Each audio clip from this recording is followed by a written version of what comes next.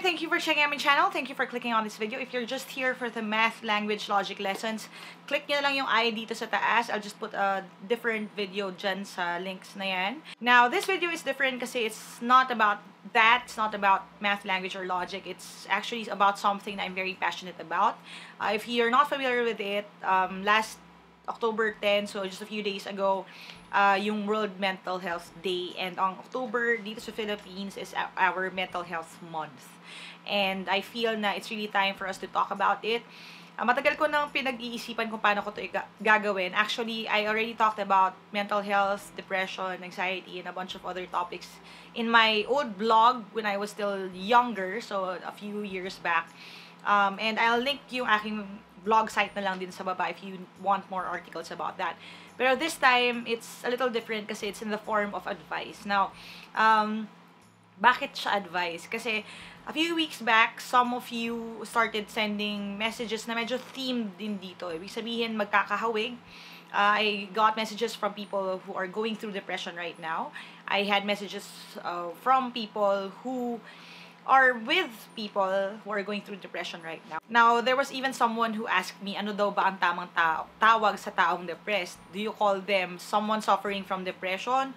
Or do you call them a depressed person? Ano daw ang mas magandang tawag? Now, I really love that question kasi ibig sabihin itong person na to was sensitive enough to even ask that question. Ibig sabihin gusto niya to get it right. Gusto niyang tawagin na tama yung nangyayari sa friend niya. And ito yung aking advice, sasabihin ko na rin sa inyo.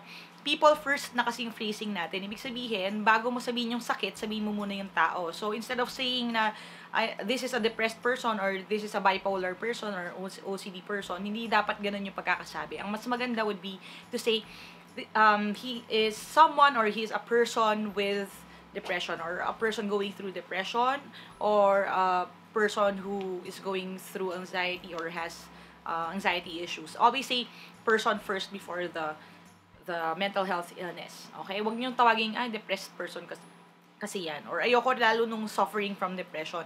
I think we should drop yung suffering na word.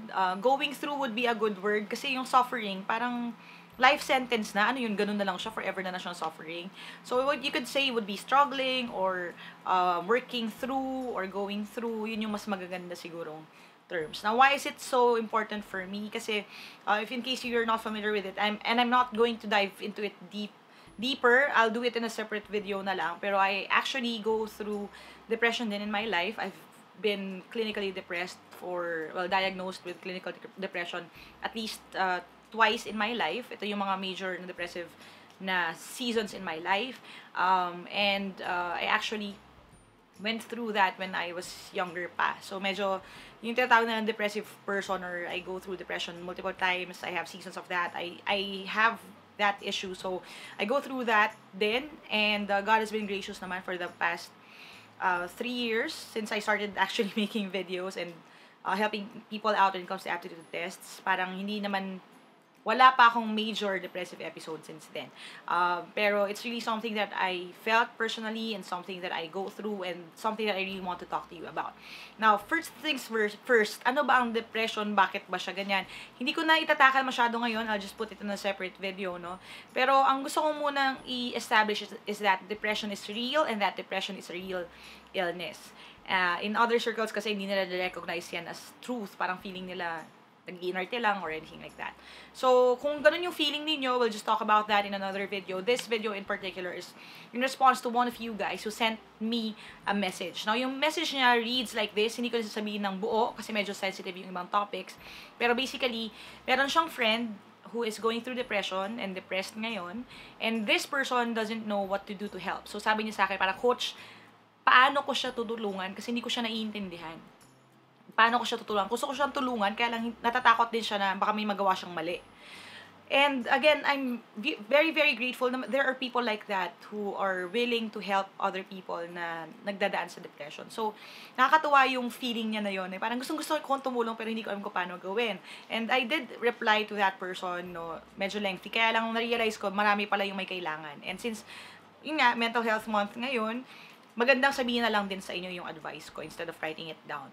Okay? So, ito yung advice ko if, again, you know someone who's going through depression, or you feel like someone is going through depression, how do you help them out? Okay? Now, the first thing na i-advise ko sa'yo, if you feel like someone in your life is going through depression, or if you really know na depressed yung isang tao, or that person is going through depression right now, first piece of advice is letter A, acknowledge their feelings. So, always start with that.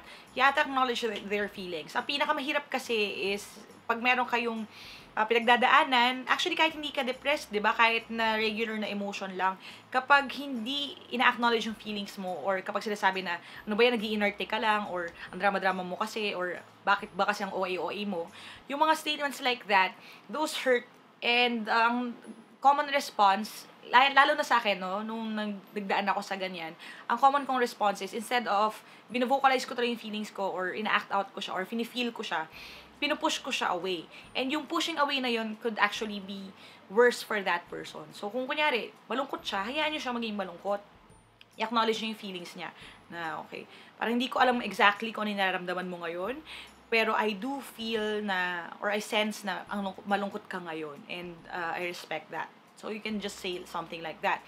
Ako kasi, hindi ako masyadong, I veer away from saying that. Kasi yung iba, di ba, pag nagpapayo, sasabihin nila, parang, ay, naku, alam ko yan, nanggaling na ako dyan. Or, ano, ganyan, naramdaman ko na rin yan. Alam ko rin, kinaya ko naman. Never think na kung ano yung nararamdaman ng tao, although pareho kayo ng sitwasyon, ay pareho ng nararamdaman mo. How do I know that? I actually have a twin sister, right? Magkakambal kami. Our DNA is the same. We go through the exact same experiences in life. Pero kahit nakambal kami at pareho kami na pinagdadaanan, iba rin yung emosyon namin about a certain thing. So, alam ko yan, bata pa ako, na ganun pala ang tao, hindi pala magkapareho ng nararamdaman. So, kahit na kunyari, pareho naman kami na nabully, ganun, ang response ko is going to be different sa response niya. At kung isang statement ay sinabi sa amin, kahit pareho yung pagkakasabi at pareho yung nagsabi at pareho kaming sabay sinabihan, pwedeng iba yung pagtanggap ko sa pagtanggap niya. And yung feelings na yan, those are valid. So, first thing, acknowledge their feelings. You don't need to say na naramdaman ko na yan, pero you can say na parang I can sense na nalulungkot ka ngayon, and allow yourself to feel that way. You can be honest with me. Okay? So, kung ano naramdaman mo, I'm here. Parang ganun lang. Yun, which is yung leads us to point number 2, yung aking pangalawang piece of advice is letter B, be with them. Be with them. And it's going to be hard. Na-primer ko na. Kasi some people, hindi naman lahat pero there are people who go through this na kino-close off talaga yung sarili nila. Ayaw nila na nagpapasok ng tao sa kwarto. Ayaw nila na may kasama. Pero yung ayaw na yun, actually, hindi naman talaga ayaw yun. Kadalasan, one of the pillars, pinaka-root cause of depression and anxiety and everything is loneliness. To help your friend not get lonely, try to be with them as much as you could. Kahit na sinasabi nila na parang, hindi, okay lang ako. Huwag kang aalis agad. So, tanong nyo, sure ka? Pwede ba kahit hangout lang? Just, hindi ako mag-iingay, promise, dito lang ako. Samahan nyo lang sila. Kasi yung company na yun, yung presence ninyo can help by a lot, okay? Yung levels natin ng hormones, especially happy hormones natin sa katawan, which aids in fighting depression din and dealing with it, at least for the meantime, actually, nai-increase yan kapag you're with someone. So, mapapansin niyo there is even mental health illness before sa DSM-4 pa yan noon, no? DSM-5 na kasi ngayon. Yung seasonal affective na disorder. Ibig sabihin, pag nagpapalit ng season, kadalasan may mga nagkakaroon ng symptoms ng depression. Ibig sabihin, mapapansin din natin to lalo na sa mga countries na merong winter or fall. Kapag winter, there are people who are more prone to commit suicide or to go through depression. Kasi pag winter, mag-isa lang sila sa bahay. Hindi sila nakakalabas to socialize. Hindi katulad ng pag summer, di ba, nakakalabas ka. So, kapag lagi ka mag-isa sa kwarto, lagi ka mag-isa, there is a negative effect sa iyong emotions and sa iyong feelings. So, just being with that person can actually help by a lot. I know that kasi one of the things that my younger sister used to do kapag nafe-feel niya na I'm going through that season in my life is to just bug me, constantly be with me. And all of these tips kasi nasasabihin ko sa inyo are things na nakatulong sa akin na ginagawa or ginawa ng ibang tao sa akin, especially si Jana, yung bunso namin. So, pag nafe-feel niya na parang okay lang, hindi na to lumalabas ng kwarto si ate, ginagawa niya, pupunta siya dito, kahit na hindi ko siya pinapansin, uupo lang siya sa bed ko, tapos yun, dyan siya magtatrabaho, dyan siya mag-internet, doon lang siya, kinukulit-kulit niya lang ako. So, just being with her actually helps me kind of dig myself out of the rut. Number 3 na advice, this is actually very important, no? Kaya lang kasi yung acknowledgement tsaka yung being with them, yun yung pinaka-quick na first aid. Pero yung number 3, hopefully if you have that certain trust level with them, you can actually coax them into getting professional help. Okay? Coax them into getting professional help. Ano ibig sabihin ng coax into getting professional help? Kasi hindi naman tayo ang magiging solusyon talaga doon sa problema. That's the thing with mental health illness. It's not one fix. Ibig sabihin, kahit yung gumagana sa akin may not work for you. Yung iba nga kahit gumana yun sa akin before, hindi rin gagana sa akin for me right now. So, ano ibig sabihin? Maganda pa rin if meron siyang professional help. Now, I'll put links sa baba ng mga agencies that could help you. There's actually a counseling center and hotline meron tayo sa Hope. And recently then, it came to my attention din yung sa Back to the Bible. So, I'll link the information na lang din sa baba. You can actually suggest that they go or mas maganda samahan mo sila to actually get professional help. Iba kasi yung pinapayo ng kaibigan sa pwedeng maipayo ng isang professional. At saka, hindi natin i-discount yung possibility na maybe their condition needs extra help, maybe they need meds, maybe they need behavioral therapy or anything like that. So, coax them into getting professional help. That's a really good piece of advice. Okay? Number 4, letter D, do something with them. Now, yung do something with them, hindi yung gawin mo sila ng paraan, ha? Ang ibig sabihin ng do something with them, engage in an activity. Okay? The activity doesn't need to be expensive, pero ang recommended ko, it has to be something na medyo physical. Ano ibig sabihin nun? Ask them to walk with you, mag-trampoline park kayo, running kayo, kahit mag-akit kayo ng bundok, no? These are things that could actually be helpful. Hanging out by the beach can also be helpful. Now, my younger sister used to do that with me a lot. One of the periods in my life, around the time that I lost everything, no? And I actually medyo talked about it na rin dun sa story ko when I was featured sa 700 Club. I'll link that video na lang din sa baba. You can watch it, no? I went through another season ng life ko na I got depressed again. Around the time before I started this channel, actually. And during that time, what my sister would do is, pinupwersa niya ako lagi to get out of the house. So, lagi niya ako niyayaan na parang, halika, mag-steak tayo ate or mag-ice cream tayo. Basta gagawin niya, pinupwersa niya ako maglakad sa labas, sa arawan. Kasi actually, the sun, even sunlight lang, kahit maarawan ka lang, it does wonders for your mood. It lifts your mood. So, dadali niya ako sa park or sabihin sa akin, ate, samahan mo ako dito sa lugar na ito. Maglalakad-lakad lang kami sa East Avenue, maglalakad kami sa Circle or anywhere. Sasama niya lang ako kung nasan yung lakad niya para lang maarawan ako or para lang makapag-exercise ako. So, an actual physical activity can really help. Yung mga trampoline park na mention ko kanina, hindi ako sponsored ha, pero medyo helpful din talaga siya kasi actually, try ninyo maging malungkot, no? Try niyo maging malungkot ng 3 minuto kang tumatalon sa trampoline. Medyo mahirap. Okay? So, these are, again, activities that can engage that person. Kasi tayong mga tao, yung ating emotions at saka yung ating katawan, medyo interactive yan. Ibig sabihin, kapag maganda yung estado ng katawan mo, kahit pa paano tutulungan niya yung emotions mo. So, yun yung importansya ng physical na activity. Kung hindi naman niya kaya maging physical, so talagang, kaya hirap siya na actually exert himself. Kasi one of the symptoms of depression is yun, lethargy. Parang hindi ka makabangon, wala kang energy to do anything. So, hirap ka talaga sa ganon, or hirap talaga siya, or ayaw niya talagang lumabas. Another outlet would be do something creative. So, activity pa rin. Mag-paint kayo, mag-sculpt kayo, magtahi kayo, anything na magiging creative outlet niya rin. So, do something with that person. Okay? Yung next piece of advice is encourage him or her. So, encourage that person. Now, ito yung pinakamura kasi laway lang ang puhunan or text or message. Pinakamura pero medyo nakakapagod din. And I understand that. Okay? Now, bakit ko sinasabi yun? Kasi, ako rin, I've dealt with depression by myself. I went through that a number of times. I acknowledge yung tulong na nagagawa ng ibang tao sa akin. And there are times din na ako naman yung nag-encourage or tumutulong sa mga tao who go through depression. That is actually one of the reasons why I took up psychology as my degree in college, no? Kasi I really wanted to help more people.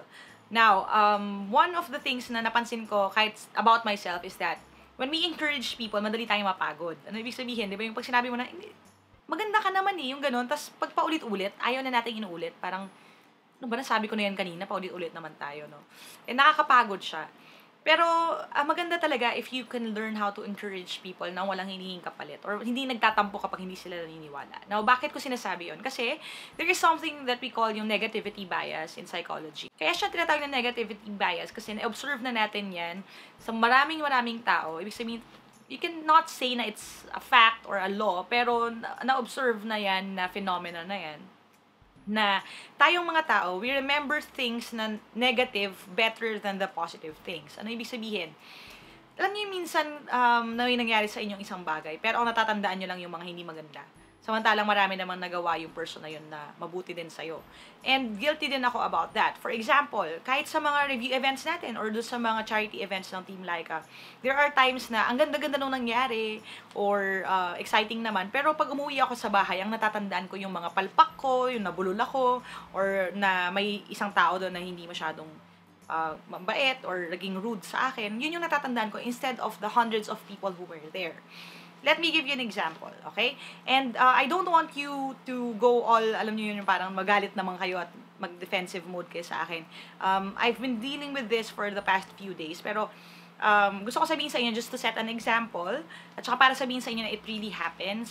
Huwag niyo nang hanapin kung sino yung tao na to, ha? Hindi ko sasabihin yung pangalan, hindi ko rin sasabihin yung itsura. Pero ang nangyari kasi was, last week sa Horizon Ministries, we held yung ating UPCAT PUPSET review. So there were 300 plus kids who were there. Plus yung mga volunteers from Horizon who were so great and so gracious sa atin. Sobrang babait na mga tao doon, okay? Ganon karami yung tao.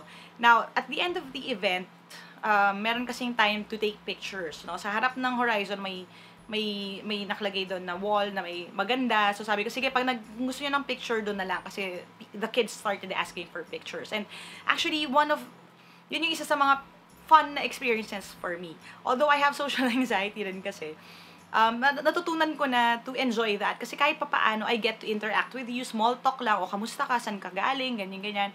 Nakikilala ko kayo. Kasi kapag nasa stage ako, tas katulad nun, 300 plus yung bata, nalulungkot ako kadalasan kasi hindi ko sila nakakausap. So, yung dun sa dulo, yung parang meet and greet natin sa picture time, na-enjoy ko talaga yun. So, again, huwag kayo mahihiya at any point if you see me around and you want to take a picture or just talk to me, I would love that. I love interacting with you on a personal level, no? So, that was happening, no? Nagpapapicture yung mga bata, ganyan. And then, there was this one guy, isang lalaki. Nagpipicture kasi dito sa side na to. Tapos, dito sa side na to, tinatawag niya ako. Sabi niya, ma'am, ginagano niya ako. So, syempre, dahil tinatawag niya ako, lumingon ako. Tapos, nung paglingon ko, alam niyo yung ginagawa nila Tito Vic and Joey, ganon, or sa comedy skits, sa palabas, yung nakanguso siya dito. So, nung paglingon ko, buntik na kami nag-kiss. And, sobrang, para ko minuhusan ng malamig na tubig nung nangyari yon. Kasi hindi niya lang ako chinachansingan. May camera pa siya, nakaganyan siya sa phone niya. Pipicturean niya pa. And, sorry ha, medyo nanlalamig pa rin ako hanggang ngayon. Affected pa rin ako doon sa nangyari. Kaya lang, nabastusan talaga ako. Tapos, sobrang na-offend ako doon sa nangyari. Kasi, I don't have a good history when it comes to that. And again, I'll tell you about that in another video. Pero, hindi talaga ako ganun. And, I only had one boyfriend before. And kahit yung boyfriend ko noon, hindi kami nag-kiss or anything. Or hindi siya nakaka-kiss sa akin. Kasi, I wanted to save that for the altar. So, itong stranger na to, na hindi ko kilala na lalaki, he had the nerve to actually chancingan ako nang naka-video or naka-picture pa sa mismong event with a lot of people. So, nagulat ako, parang, bakit ganun? Sabi ko, talagang yung naramdaman ko, ibang-iba talaga. And, gusto ko siyang sampalin, gusto ko siyang awayin, pero hindi ko magawa kasi ang daming bata na nandun. Ayoko naman na mag-iskandalo ako. So, politely, tinulak ko na lang siya. Sabi ko, hindi na. Tapos sabi niya, ay, hindi na po, hindi naman nakunan, sabi niya. Tapos, hindi na, basically, ayoko na magpa-picture with him. So, yun yung event. So, that was one thing na nangyari. Now, yung buong araw na yun, nung Saturday, magaganda lahat nangyari, right? I got to help more people. I got to interact with the Horizon people who were so kind. Tapos, after niya nang umalis, ang dami naman ding bata na sumunod, na nag-thank you, nakipagkwentuhan, ganyan. Pero, ang malungkot na part is, because of negativity bias, ang ganda-ganda nang nangyari no Saturday, pero hanggang ngayon, ang naaalala kong moment was that. Ang naaalala kong tao was that person na sinubukan akong bastusin dun sa event na yon. Yun yung tinatawag na negativity bias. Ibig sabihin, tayong mga tao, kahit na ang ganda-ganda ng mga nangyayari at maraming magagandang nangyayari sa atin, yung mga negative na sitwasyon na ganyan, yun yung kadalasan na nag-i-impact sa atin and yun yung tumitira sa atin. Yun yung laging nasa isip natin. And honestly, for the next few days, like I posted doon sa Facebook, I had to sort myself out kasi ano talaga ako nagimbal ako doon sa nangyari na yun. Nanlalamig pa rin ako hanggang ngayon just remembering it. Kasi hindi ko talaga alam, parang alam mo yun, yung epekto sa akin niya was kabastos-bastos pa ako, nakadamit naman ako, hindi naman ako, alam mo yun, yung may ganong victimizing of yourself. And I know how wrong it is, no? Alam ko yan, pero irrational kasi ang feeling. So, ganun yung pinagdaanan ko ngayon. And again, yun yung epekto niya. Now, how do you contradict yung negativity bias? How do you counteract yung negativity bias? Okay? Sabi ko nga sa inyo, encourage people. There is a magic ratio. Ang magic ratio actually is 5:1. Ano ibig sabihin nun? Okay? So, 5 good words, 5 good things versus 1. Ganon yung nangyayari. So, para makalimutan mo yung one negative thing, or para maniwala yung friend mo na mabuti siyang tao, or na maganda naman siya, or na mabait siya, kailangan mo yun sabihin 5 times versus yung isang beses na narinig niyo yun sa ibang tao. Ganon ka nakakapagod mag-encourage. And I think, iba sa inyo, comment na lang kayo sa baba, makaka-relate kayo dito. Alam niyo, minsan may kaibigan kayo na, ano ka ba, hindi ka naman mataba, or hindi ka naman pangit, or matalino ka, hindi ka bobo, hindi totoo yan. Lagi mo sinasabi pero hindi sila naniniwala. Kasi sometimes, you have to say it at least 5 times pa para lang mabura yung one time na narinig nila yun from someone else. So, yun yung nakakapagod na part about encouragement. Pero ang akin kasi is just don't stop saying those things. Don't stop encouraging other people. Kasi, darating ang pagkakataon na yung sa dami ng hinihagis mo, may isang doong didikit. May isang beses na maniniwala siya sa'yo. Or may isang araw na magsasalamin siya, tapos tamang-tama yung tama ng araw, tapos mapapaisip siya, ay, totoo nga, tama pala yung sinabi niya. Maganda rin naman pala ako. Okay? Sa tamang ilaw lang. Yung mga ganon, those are things na makakatulong sa tao na yun. So, again, encourage and don't stop. Number 6, this is something na I think magiging excited kayo about. Letter F, feed them. Okay? Feed them. Now, bakit? Kasi like I mentioned din kanina, tayo kasi, and this is my belief ha, ang tao kasi, we have body, tapos we have your soul and your spirit. So, ano ibig sabihin nun? Yung katawan, yung kaluluwa, at yung spirit. Yung spirit mo is yung emotional side, okay? Mental side, emotional side. Yung body is this, physical body. Tapos you have your soul, which is kung ano yung napupunta sa heaven after you die. Or sa hell, well, depende, no? Pero yun yung soul, yun yung pinaka-metaphysical mong being, no? So, ngayon, dito sa world, syempre, yung tatlong yun, nag-i-interact yun with each other. And yung body mo, at saka yung spirit mo, or your mind, your emotions, closely knit yan. Na-influensya niyang isa't isa. So, kung na-experience na yan, di ba? Alam niyo yung pagpagod na pagod ka, di ba? Mainitan ng ulo mo, or matampuhin ka na agad. Or yung tinatawag nating hangry, di ba? So, sikat na sikat yung term na yan. Mga taong gutom, di ba? Laging galit. Tapos, after nilang nakakain, biglang magsusorry na lang sa'yo. Tapos, pasensya ka na ha. Sorry, masyado kong emotional kanina. Masyado kong matampuhin. Kasi gutom lang pala ako. Yun yung same na logic dito. Na kung yung katawan natin is in a good state, kahit papano, it helps heal yung mental state din natin. Kaya, it's very important for you to feed people. Now, one of the things din na ginawa nung bunso namin then was, kasi ang ginawa ko nung, I was a little bit better na about it. Nung first time kasi ako na-depress, I was really young. Nung etong huli, yun nga, yung few years back, medyo mas matanda na ako, tsaka yun, naaral ko na rin how my body works and how my mind works. So, one of the things I do is, I write down a list of things that I like to eat. So, may listahan ako dito nilagay ko siya sa gilid ng pader ko. So, yung mga bagay na gusto kong kainin, mangosteen, gusto ko ng steak, gusto ko ng strawberry ice cream with real strawberries, yung mga ganun, mga maliliit na bagay. So, I had that up on my wall. So, one of the things my younger sister did was, tinignan niya yun, tapos, kung ano yung nandun na hindi ko pa na-cross out, ibig sabihin hindi ko pa nakakain recently, binibili niya sa akin, or niyayaya niya ako to go out. So, di ba na-mention ko na kanina, niyayaya niya ako mag-steak. So, yun, kasi nakita niya rin nandun sa listahan ko ng food. One of the things na lagi kong ginagawa rin kasi when I get depressed is I stop eating. So, I don't take care of myself. So, pag hindi na ako kumakain, mga ilang araw na akong hindi kumakain, sinisigurado niyang may kakainin ako. So, pagluluto niya ako ng paborito ko, or bibilan niya ako ng gusto ko, anything to force me to eat, to get me to eat, to encourage me to eat.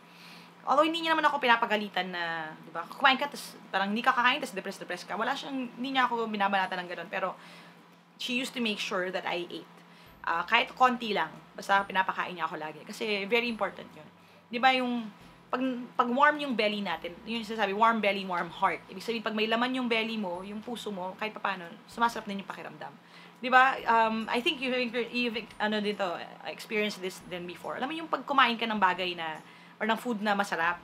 Di ba? Yung ako nga, I had a friend before who said, na hindi ko daw maitatago kapag hindi ko gusto yung pagkain. Kasi, pag sumubo daw ako, tas gusto ko yung pagkain, my eyes light up daw. Tapos, yun, I do a little dance. Hindi ko sinasadya, pero napapasayaw ako pag gusto ko yung pagkain. So, yun yung ganong epekto, hopefully, can, kahit papaano, reignite that person's positive feelings. So, make sure that you feed them. Okay? Now, ano yung pang 7? This is the last piece of advice na iwanan ko sa inyo. Yung last piece of advice na ito is actually one of the most important, if not the most important of them all. Pero nilagay ko siya sa dulo. Baka yung iba sa inyo magtatampo kasi sasabihin, bakit mo nilagay sa dulo to? Dapat sa una. Pero ang reason ko kung bakit nasa dulo ito is kasi, if you do this last piece of advice, this is what will enable you to keep doing the first 6. Now, ang keyword doon is keep. Keep doing. Bakit? Kasi yung first 6, you can do it. Sa totoo lang. Kahit nasa sarili mo lang, yung you just care about your friend, you can do it maybe 1 or 2 times. Pero, kapag naubos niyo yung listahan, 1 to 6, okay, punta ka sa number 7. And pag ginawa niyo itong number 7 na to, ito yung mag-enable sa iyo na bumalik uli sa list. Sabi nga ni Brian McKnight, back at 1. So, babalik ka sa 1 and to do it again. Okay? Ano yung number 7? The number 7 is letter G. Go to God. Pag sinabing go to God, ibig sabihin, kahit na, di ba, nadi-discourage ka na, or nadi-discourage ka na for your friend, or siya mismo nadi-discourage siya, or is going through depression right now, you can always go to God. Now, this is going to be hard, lalo na kung kaya you don't have the same religion or belief, katulad ng iyong friend. Pero, ito yung masasabi ko dyan. Whether your friend wants it or not, okay, you can always pray for your friend naman. So, in your own personal time, always pray for your friend who's going through that. Kasi iba yung nagagawa natin as people, pero iba yung touch ni God. Iba din. Hindi natin discount yung possibility of a miracle happening and God touching your friend and healing your friend. Okay? So, always pray for your friend. Now, always pray for yourself din. Kasi pray for yourself na magkakaroon ka ng enough grace, wisdom, mercy, tsaka yun lang, perseverance to keep helping your friend. Kasi kung hindi kayo hihingi ng tulong kay God for your friend and for yourself, mapapagod at mapapagod ka rin. Lalo na if chronic yung depression ng friend mo. Ibig sabihin, lagi siyang nagdadaan sa mga ganyan. Okay? So, always go to God. Now, kung pareho kayo ng belief or if willing siya to join you, mas maganda. Okay? Ask your friend, can I pray for you? And if he or she agrees, then you can pray with her dun sa mismong moment na yun. Kasi, iba yung feeling, iba yung power din ng prayer kapag nandun. Kaya lang, don't force it naman. Kasi yung iba naman parang, ang feeling nila, parang magic yung prayer. Sorry for the air quotes, no? At saka doon sa term na magic. Pero, totoo yun kasi iba kasi parang feeling na, oh, yan na, napag-pray na kita, dapat okay ka na. And, I actually went through that, no? Nung first bout ko with depression, I remember a group of well-meaning, I'll call it well-meaning, ibig sabihin gusto naman nila ako mapabuti, no? There were a bunch of older people in the church, the leaders of the church, who came and basically, kinast out nila yung depression ko at yung kalungkutan ko, no? Now, again, ang problema doon was, after their prayer, they kept asking me na, okay ka na ba? Ano na? Di ba okay ka na? Ganyan. Eh, hindi. Nung time na yon nung time na yun, hindi naman ganun yung naramdaman ko. Kasi, medyo nag-freak out lang ako kasi parang feeling ko, is there something wrong with me? Bakit? Parang ako na yung kinakast out, parang ganun. Tapos, nung sinabi ko na hindi pa ako totally okay, parang na-offend pa sila or nagalit sila. So, medyo tricky yung subject na yun. Kaya, wag niyong pilitin naman na parang magic pill yung prayer. It's a process, okay? Pagdadaanan niyang process na yan. And, one of the things na na-realize ko is that, kasi, yun, I had to go through that din so I can help other people. So, yun yung na-realize ko about myself. Okay? So, go to God for grace, go to God for wisdom. Tapos, if you could pray with the person, mas maganda. Kung hindi, respect that fact and then, just pray for them sa personal time ninyo. Okay, yun yung maipapayo ko. Pero don't keep asking the person na, oh, di ba okay ka na? O dapat okay ka na ngayon kasi napag-pray ka na. Okay, hindi siya laging ganun. Just be open to the entire process. Okay? It may take a few times before it actually takes. Ibig sabihin, alam niyo, pag umiinom ka ng antibiotic, di ba? Kunyari, imaginein mo, kasi ang mental health illness is just like any other illness na consider mo siya na parang totoong sakit. Alam mo yun, kunyari, umuubo ka, di ba? Ang lala na ng ubo mo. Tapos pag uminom ka ng isang beses ba, okay ka na? Di ba? Hindi naman laging ganun. Ang antibiotic nga, kahit, di ba, magaling ka na or mukha ka nang mas okay or pumapasok ka na sa work or sa office, tatapusin mo pa rin yung 7 days, right? Na uminom ka ng antibiotic. Parang ganun din yun. So, hindi siya laging nag-work na isang inom lang okay na. Sometimes, di ba, kailangan mo pa nga magpalit ng gamot kasi hindi gumagana yung una. Ganon din siya with this. So, ang prayer ko for you, that person who asked for this advice, at saka yung iba rin, kasi marami na rin na nagtanong, ang prayer ko for you guys is for you to have more grace and more wisdom and just be relentless in loving that person. Nakakapagod talaga. Nakakapagod na maging that person who helps a person who is going through mental illness. Pero, sobrang fulfilling din niya. Kasi, that's what we're called for. We're called to help other people out. So, just cap it lang and try to take care of yourself while you're taking care of another person din. Okay? So, yan. Hopefully, kahit pa paano nakatulong sa inyo. And again, I'm open to your suggestions. Maybe if you have a piece of advice, maybe you went through depression or you know someone or you got to help someone din go through that, you can write a piece of advice sa comment section sa baba. Ano yung mapapayo ninyo? Kung kayo naman yung may gustong ipayo dun sa tao na ito, anong pwede nilang gawin for someone who is also depressed or going through depression? Comment na nilang sa baba. Okay? I'd love to hear your suggestions din. Okay? So, thanks guys. And if you want me to do more of these types of videos, comment na lang din sa baba. Again, hindi ko to maihihiwalay kasi sa sarili ko. Kasi aside from being your teacher, di ba, like I said, I prefer that you call me coach. Kasi pag sabing teacher, sa school lang yun, academics lang ang tinuturo. Pero I'm more of a coach kasi I want to be involved din, or kahit pa paano help you a little bit in your life, whether inside or outside the testing center. So kahit tapos na kayong mag-exam, hopefully, yung mga bagay na to, something na mababaon ninyo kahit sa totoong buhay. Okay? So that's my payo. Ito yung Payo ni Ate Lyqa for you guys. Thank you so much for watching this video. And if you want to send your own problems or ask for my advice, you can go to my personal Facebook page. You can go to www.facebook.com/Ate Lyqa Maravilla. That's different from the Team Lyqa page kasi doon ko sinasagot yung mga personal na mga questions like this. Alright? And for more motivational quotes, how to follow my life and what I do, stuff like that, doon ko rin nalalagay. Kasi everything na nasa Team Lyqa, more on the exam side, yung sa Ate Lyqa Maravilla, yun yung personal side. So, that's it. And if you want to follow me on Instagram, you can go to aking handle ay @Lyqa Maravilla din. Some of the questions din na pinapadala sa akin, doon din nakukuha. So, thank you guys. And that's it. I hope na katulong to kahit papaano. Never stop learning. Kaya yan, aja. I'll see you in my next video and bye for now.